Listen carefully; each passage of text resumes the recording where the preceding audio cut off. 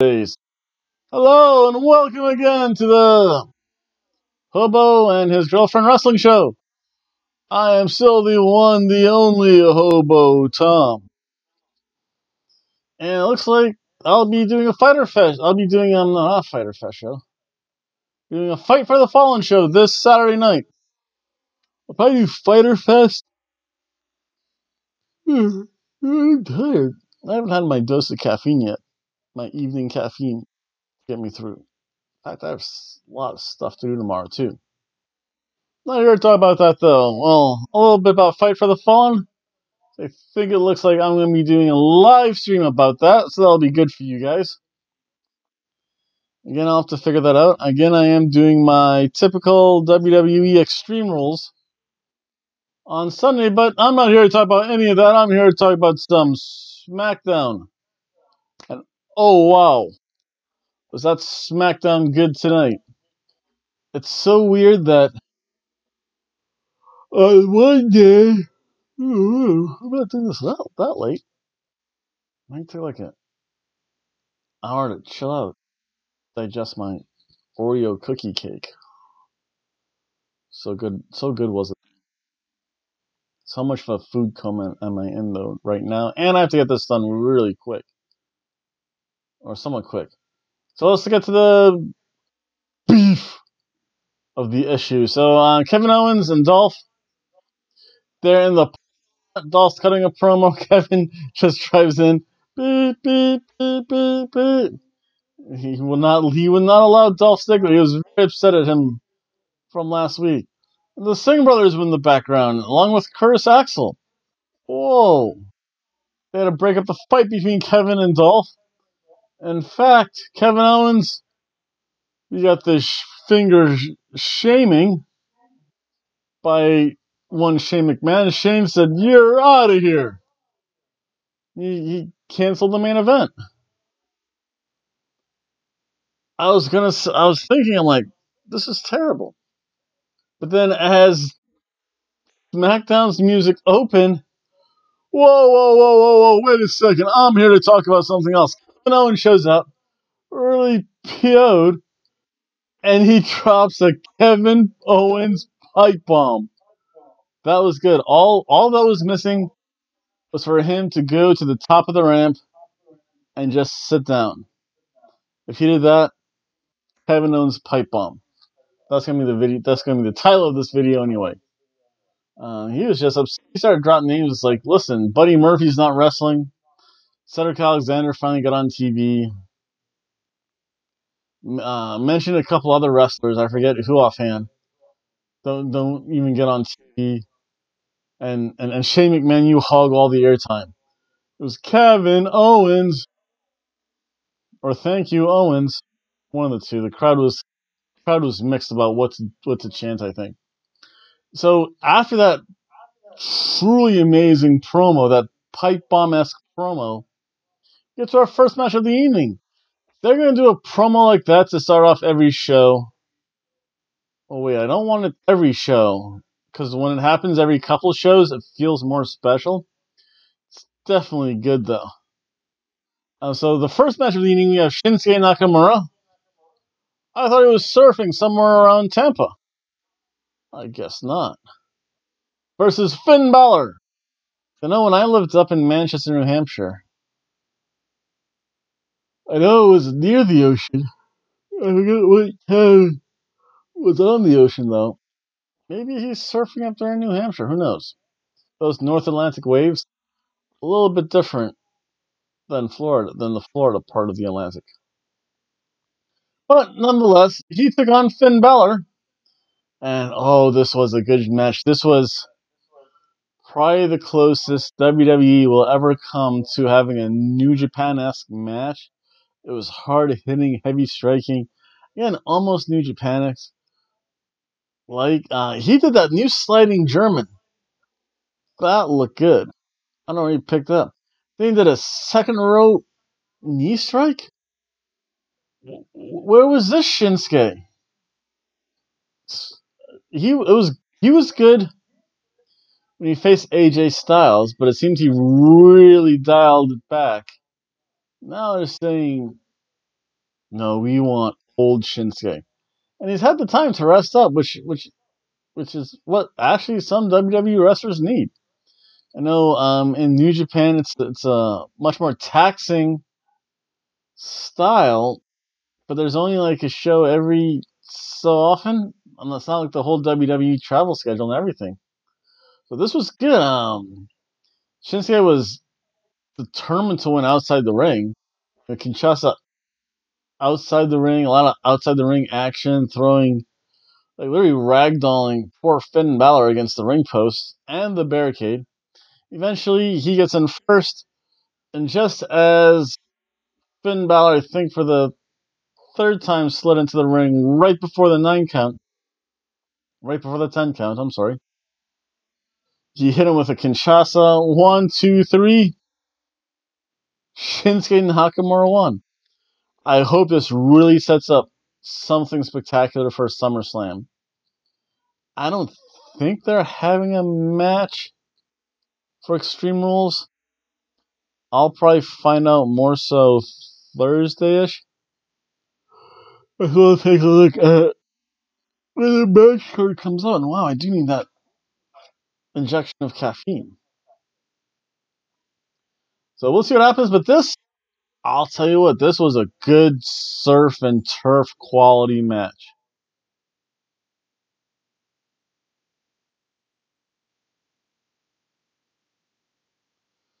Then we had more Shane. The crowd was voicing their displeasure a little bit. Drew, again, he's a heel that makes sense. Dolph Ziggler's there. And this says Dolph Ziggler versus first Dolph Ziggler versus Roman Reigns. And like as Dolph's walking away, Drew's like, "Yeah, he's all right." Like, oh, like Shane's like, "Oh, yeah, that was a great idea." And Drew's like, "Yeah, man, Dolph's all right." Then we have one of the best promo people in the business, Samoa Joe. Samoa Joe, we're not worthy. We're not worthy. One of the best promos ever. And then there was a Nikki Cross and Bayley contract signing. Did not use a table though. I was kind of disappointed. And Nikki Cross signed for both, even though it looked like she shined across the entire page. Like, listen, you don't have to write in Scottish either, okay?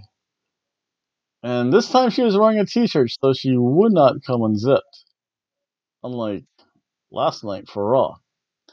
Then we have the match between Nikki Cross and Carmella. And then, whoa,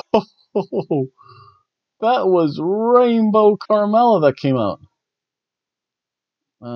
Eventually, it just led to Nikki just like stomping a mud hole into poor little Carmella, and really just beat her down for most of the match. Again, typical heel tactics. And Byron, there was some banter about, oh, how Alexa's not a true friend. Byron said Alexa's not a true friend. Corey Graves retorts, "You believe your girlfriend when she goes to the gym at you actually believe your girlfriend when she says she's going to the gym at 11 p.m.? Wait a second. I go to the gym at 11 p.m. Byron Sachs, be careful. Actually, I'll be getting there probably about midnight-ish. Carmella slapped Nikki Cross in the face. Do not want to do that to Nikki Cross. Eventually, Nikki Cross almost got rolled up, but she kicked out of that, which is good because roll-up victories are good every once in a while. But when you see them tough, you're like, meh. So then, eventually, Nikki Cross did hit her shake, rattle, and roll, the swinging neck breaker. Pinned Carmella for the 1, 2, 3. Stared directly at Bayley when she did it. It was a good burger match.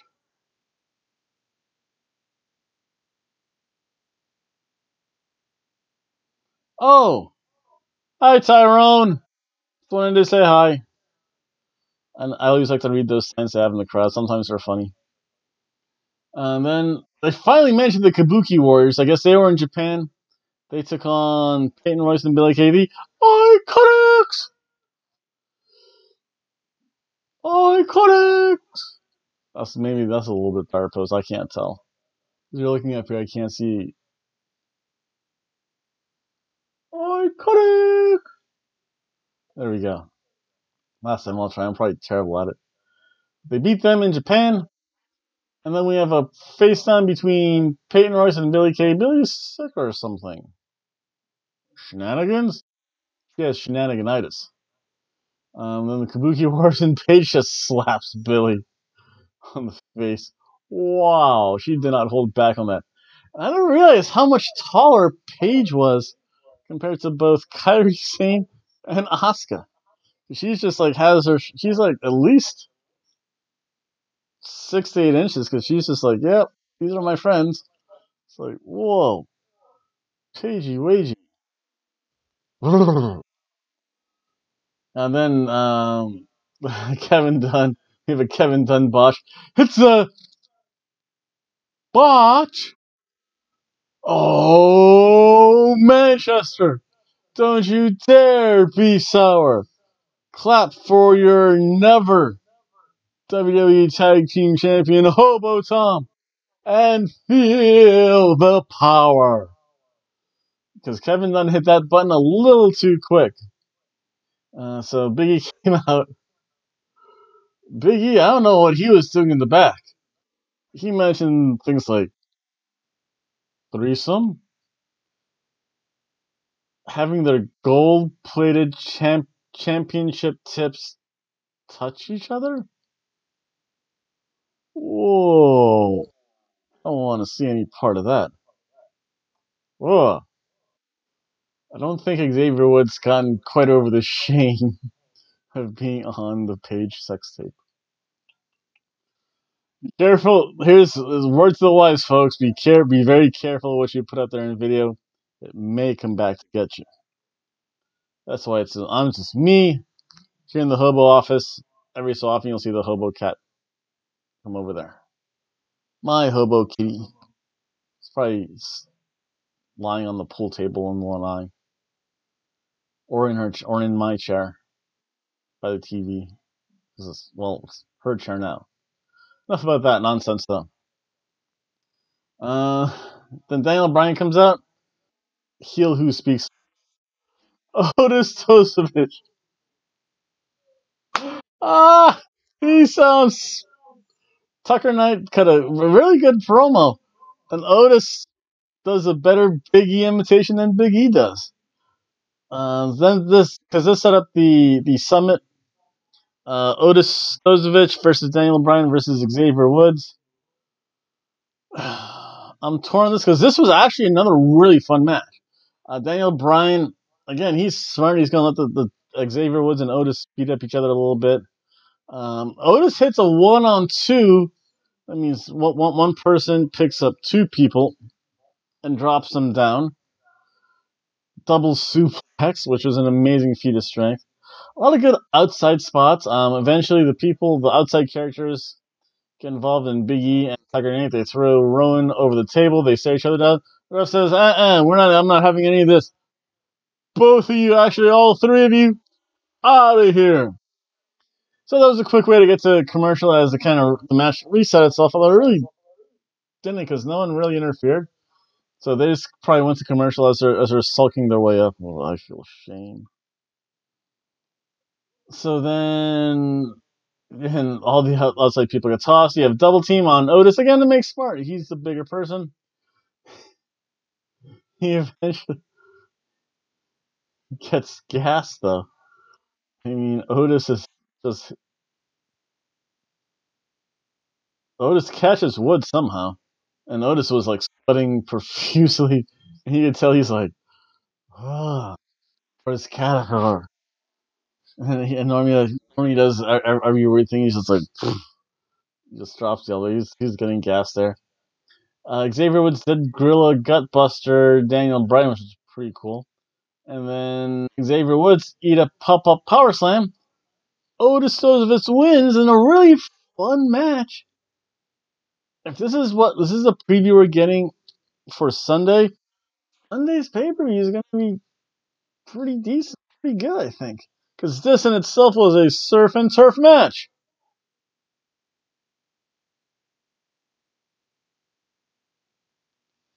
Ember Moon's a catering den, and confronts Mandy Rose and Sonya Deville. And Mandy says that loss brought Mandy and Deville a lot closer.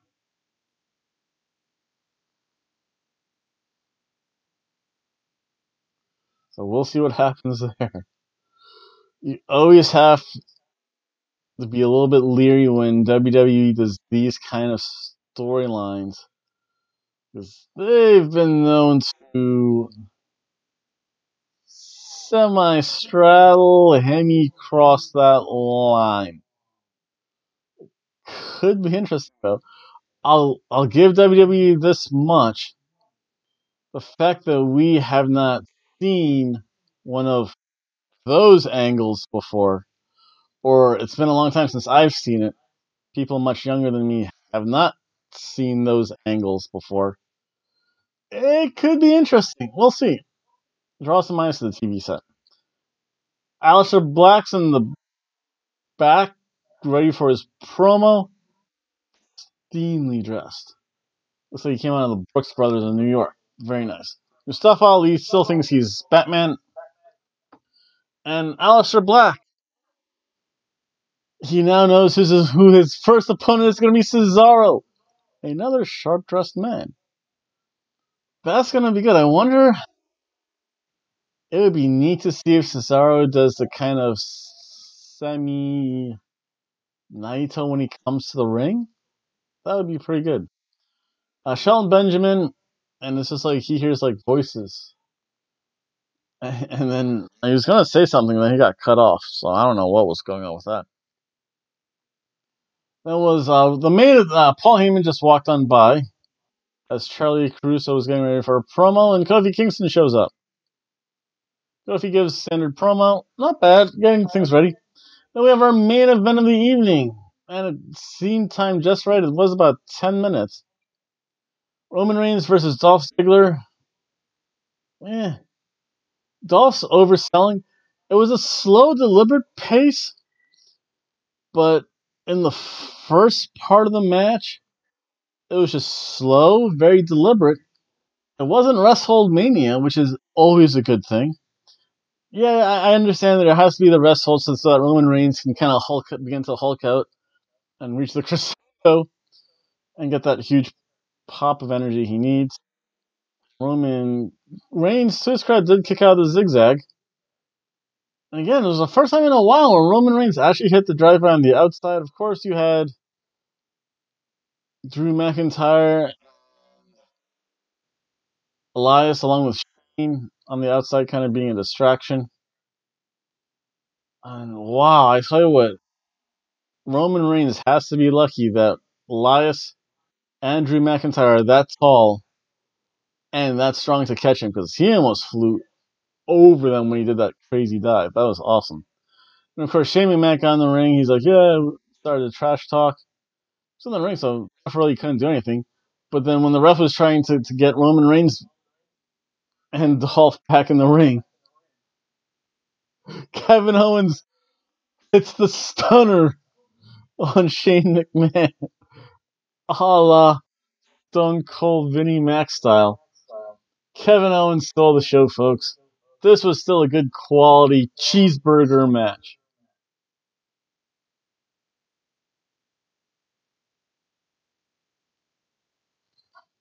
And that was Raw. That wasn't Raw. That was SmackDown. This was fun.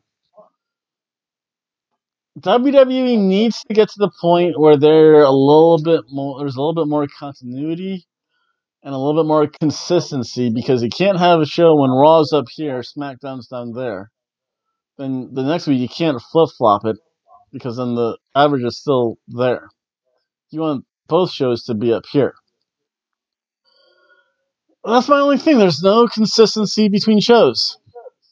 I'm sure other people will say that, and I'll get to listen to what other people say tomorrow. As far as what I'm doing, Wednesday is my day off. So Wednesday is my day off from wrestling, so I get to we'll go to work and or figure out something to do. Thursday, I'm going to have a dual prediction show. I'm going to figure out the Fight for the Fallen card, and I'll make my predictions for that. And then we'll have a little break, which is something I haven't done in a while, and I'll have a Extreme Rules predictions. I kick that loser Dr. Tom out of here for one prediction show. And then Friday night's going to be Impact Wrestling. Again, it's going to be my red wine and pizza while I watch, comment, and just stare and talk at Impact Wrestling, because actually three wrestlers are on the way out of Impact. Johnny Impact, I think, contract already expired, but he went out the right way. Unlike that loser Austin dork. And LAX, Homicide, Santana, and the other guy, Tito. I forget. I just know them as LAX because I've been watching Impact that long. They're also gone from Impact, so that's probably why they dropped their belts so early. So we'll see. LAX might go to WWE. Johnny Mundo, Johnny, I don't know what his name would be, but he should go to AEW because I'm not too sure if he burnt the bridges at WWE when he was John Morrison. He's still an amazing wrestler though. Again, just not that good of a heavy of their main champ. AEW doesn't have any mid-card belts yet. Ooh, I wonder if they could have like an around the world champion. That should be Johnny Mundo. Yeah, he can come back as Johnny Mundo, I think. Honestly, forget what his contract status is in Lucha Underground for being Johnny Mundo, because that whole thing's a mess. And then again, unless something really tremendous happens in like 48 hours, I'll be here doing my R&R show for Fight for the Fallen. And then Sunday I'll do an R&R show